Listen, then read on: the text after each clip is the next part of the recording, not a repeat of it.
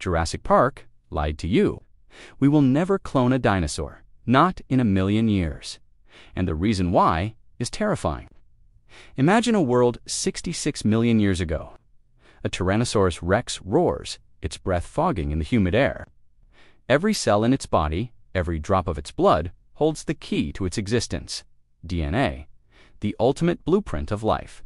For decades, we believed that if we could just find a piece of this ancient DNA, we could bring them back. Maybe from a mosquito trapped in amber, just like in the movies. The idea was simple.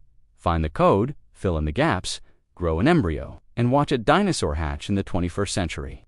But science has uncovered a brutal truth. DNA is not immortal. It's fragile. It's a complex molecule that begins to break down the moment an organism dies. Scientists call this its half-life. Think of it like a countdown timer.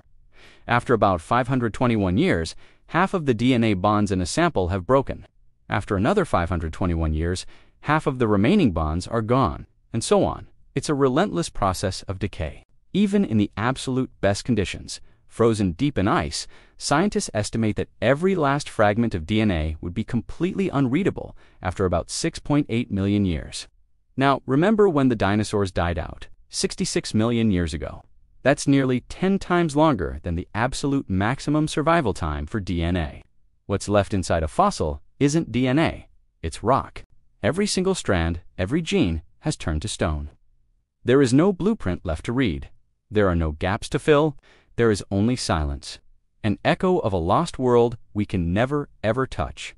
We cut unclone a T-Rex for the same reason we cut unscramble an egg that has been cooked, shattered, and ground into dust. The information is gone forever. So, the dinosaurs aren't coming back. Their genetic code has vanished into the abyss of deep time. But this reveals a more chilling thought. If their DNA is gone, what other ancient nightmares have been erased from history, leaving behind no trace at all?